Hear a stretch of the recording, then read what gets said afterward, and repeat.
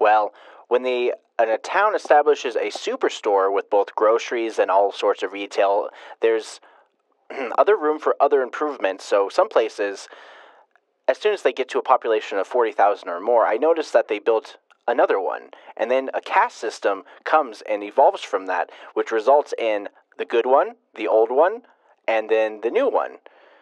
There's so many different kinds of things there, but they both pretty much do the same thing.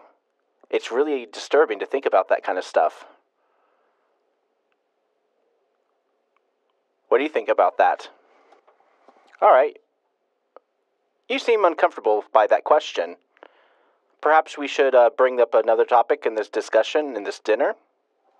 So what do you guys think? I know I laid it on pretty thick, but... Well, I for one think that one store is too many and other local stores are going to close down. As a result from this, I think it's kind of funny that they have to build two stores that act as one kind of source place for people to go to in the first place.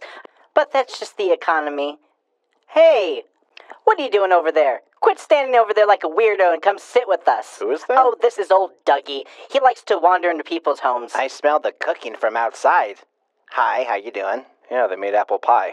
Dougie, oh, how I missed you. Oh, roast beef, I see. Well, you're welcome to it. How's work been treating you? Oh, it's treating me fine, okay? I really want someone to, marry me and take care of me for the rest of my life. You know where I can find someone like that? You're silly. I'm serious. Fine, I'll just sit over here. So, hey, I got a proposition for you. I do like a good proposition. I'll give you one guess what's in this handkerchief. Better not be a bloody nose again. I'm a serious person with a serious proposition. All right, Dougie, let's hear it, okay? Let's see what's in your dumb handkerchief. Have you ever heard of bone replacement? Is that how they make people taller? Oh, yes, but not quite. If you look closely at this particular bone, it was used as a ritual, and it gave the person powers and abilities beyond comprehension. Money's the only power I need. You don't quite understand. Dougie, I just don't understand you. Perhaps maybe, you could give a presentation later in my office?